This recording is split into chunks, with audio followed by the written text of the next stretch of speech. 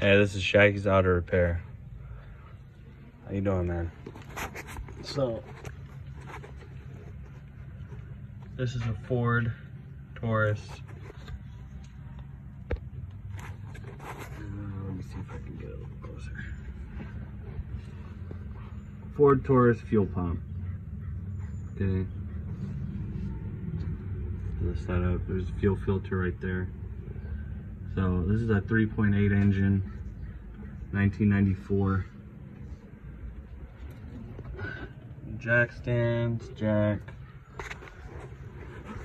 You just slowly take it down. There's a bracket right here, and a bracket right here. Right there is, you'll need a 13mm socket, an extension, and a ratchet. And there's one right here and right there. And then there's a 10mm bolt that goes right here. You loosen this, that way you can get the hoses off easier. And just take your pry bar or, you know, a little pick, like a water hose pick, and just gently take these off, because they do crack because they're fuel lines.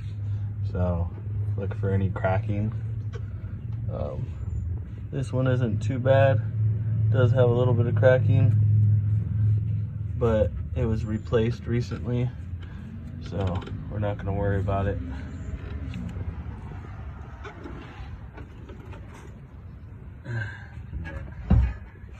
Slowly take this down just little by little, where you can get those clips off